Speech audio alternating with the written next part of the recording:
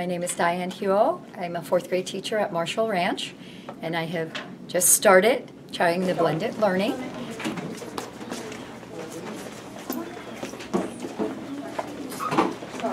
So the room is set up in rotation stations. So I have a small group setting. I have independent workstation, the technology station where the students are working on iReady, and the creation station where the students are applying a concept. I have set up clear poster, station rotation, 1, 2, 3, and 4, so which each of the groups are. Our daily routine for us is going to work. 10-minute whole group introduction of what the day will be, 2 30-minute rotations, and a 10-minute whole group closure, revisiting things, answering questions, recording in our agenda. So it'll take us 2 days to go through all of the stations. We have the supply poster. We're having all of the students walk around with a soft pouch that has basic supplies, a couple of pencils, scissors, glue stick, yellow highlighter, plus their folders and agenda. And then we're speaking regularly about the expectations to make this work. Behavior expectations, work assignment completion expectations, and participating and being helpful to our classmates. So we're going to start the 30-minute timer. Teaching assistants says if you are a dreamer, come in. If you are a dreamer, a wisher, a liar, a hopper, a player, a magic bean buyer. If you're a pretender, come sit by my fire. For we have some facts. I like this being different because we have more opportunity to learn more things.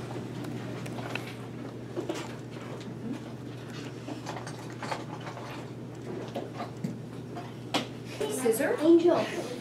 Glue stick.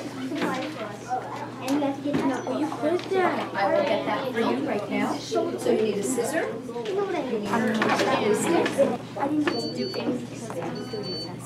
Okay, there you go. Your supplies away. You done, Ethan? No. Okay. Are you done, Kaylee? I got one. Okay. Ben, did you finish? Yes. Alex, did you finish? Yes. Okay. I apparently didn't finish yet. Come on.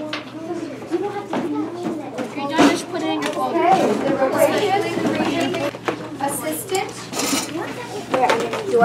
The timer is going to start. Please stop rotating around. That's how you're participating in a helpful way.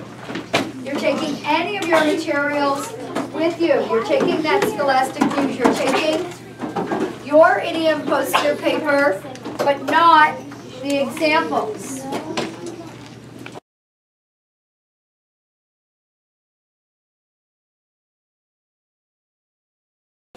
I'm Beth Martin. I'm at Desert Proms and fourth grade teacher. I thought that to have a class like this, it has to be purposeful, it has to have meaning, it has to hit my standards, and it has to support every one of my students' learning. So if there's somebody who's needing help or a group that needs help, then they have to be in the right group. And anyone who is beyond that needs to be encouraged. There's 1 second.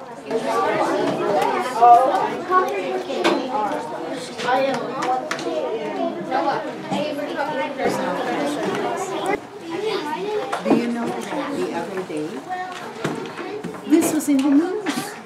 Yeah, this volcano in Mexico.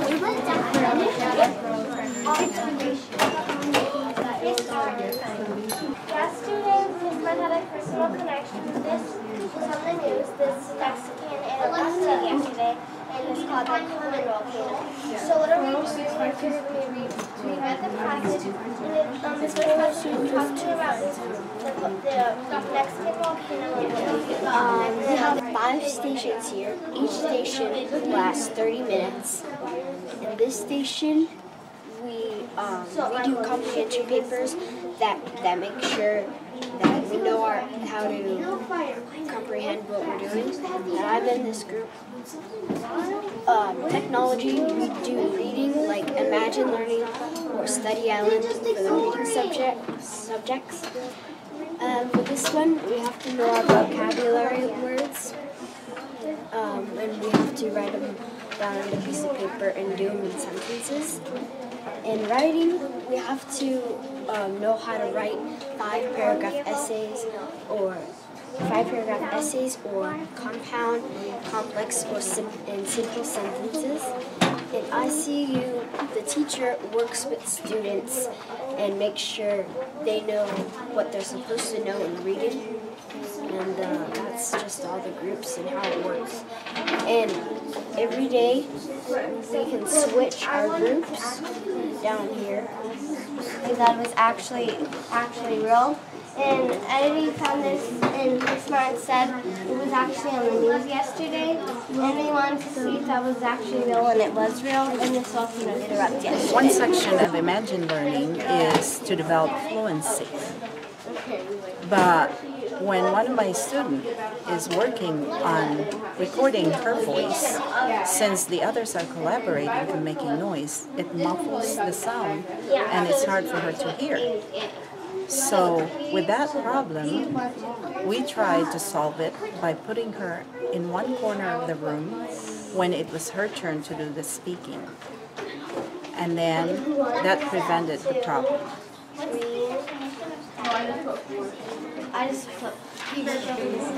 What's the definition of tsunami? The term tsunami means a cataclysm resulting from a destructive sea wave caused by an earthquake or volcanic eruption. We're in vocabulary, and we have to write down the meaning, write down the word, and we'll have to draw a picture what we're doing. And right now we're doing control. So I drew a Xbox controller, and now we're doing the definition. It says the power to influence or direct people's behavior or the course of events. And that's what we're doing. We and her have music.